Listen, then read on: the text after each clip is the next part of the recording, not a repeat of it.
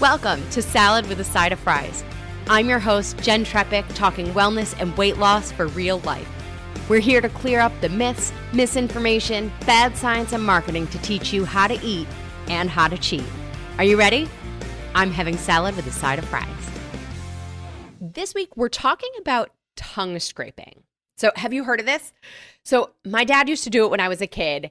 In preparation for this episode, I asked him if he still does it. He does. So I'll tell you more about that in a second. But this whole nutrition nugget was prompted by our episode a couple weeks ago with Chris Burris called Age-Defying Insights. So he interviewed 55 experts as part of a longevity summit. In that summit, in those interviews, he asked all 55 experts for their top tips for living well and living long. One of those people, as one of their top tips, said tongue scraping. So when he shared that, I made a mental note for us to discuss it further. So let's talk about what it is, why we might want to do it, and how to do it properly. So essentially, it's a way of quickly removing debris, bacteria, dead cells from the surface of the tongue.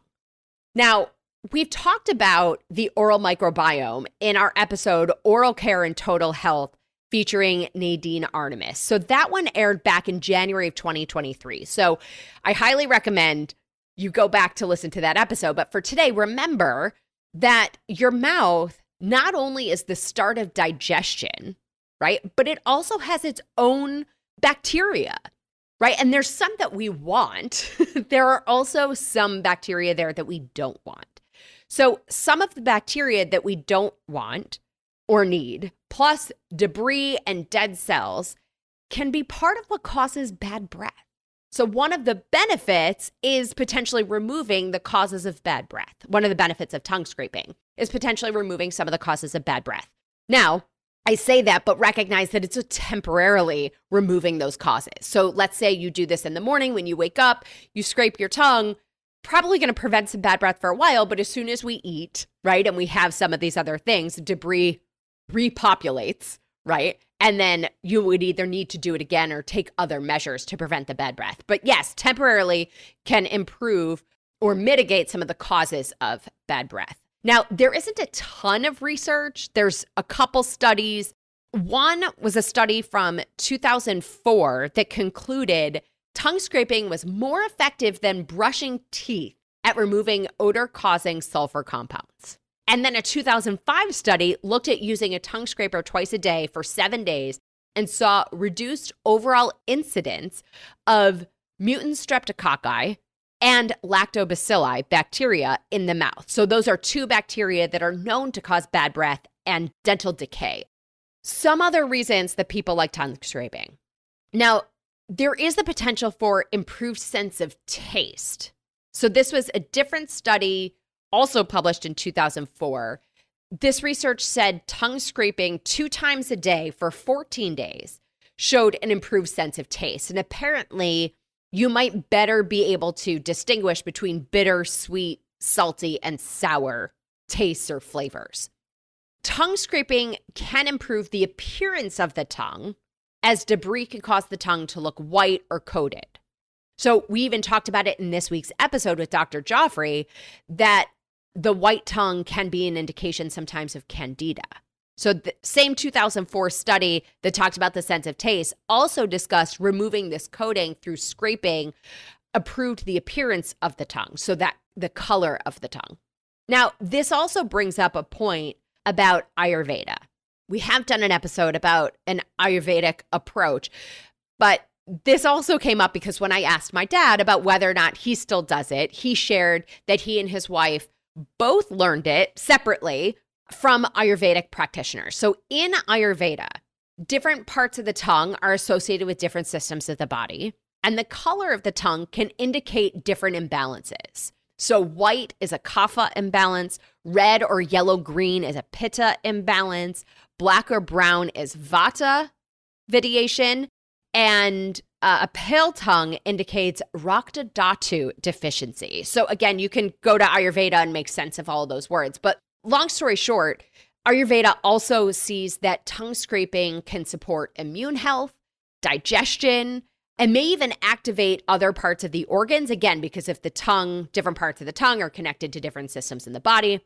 Now, full disclosure, I didn't see a ton of other research connecting some of these claims, but that doesn't mean it isn't true, right? So my logical thinking is if we take the connection between the oral microbiome and overall health, it stands to reason then that tongue scraping may improve overall health, right? So if removing bacteria supports the health of our teeth and our gums, that's potentially a really powerful tool toward overall health. And logically, we can also look at the alternative, right? Look at the opposite situation. So poor oral hygiene can lead to heart disease and potentially some cancers and other diseases.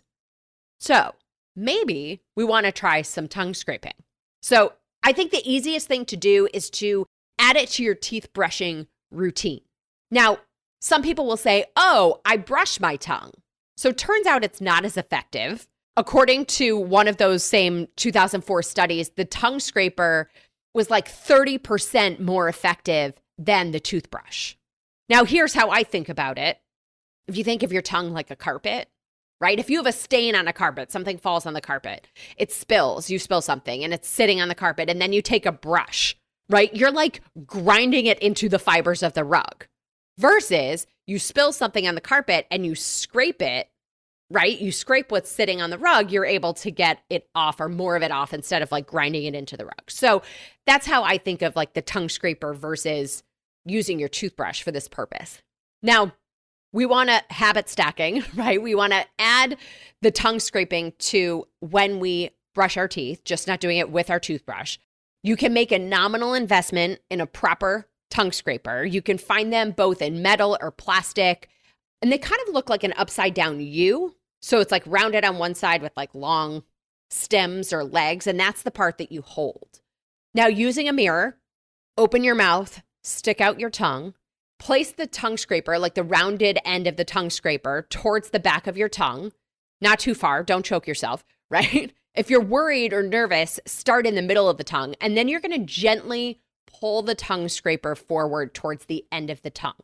And then what you'll see is that it's picking up almost like this mucousy-like stuff from the surface of your tongue. You'll then rinse off the tongue scraper and wipe it clean. You might have to do it a couple times before what comes off with the tongue scraper is clear.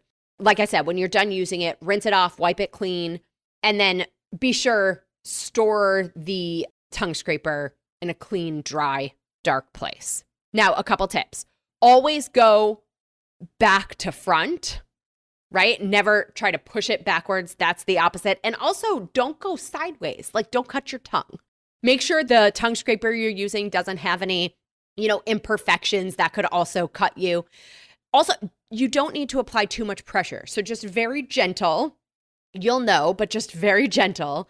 And then remember, like everything, consistency is king, right? It's not going to prevent bad breath all day. It's not going to prevent bad breath for the rest of your life.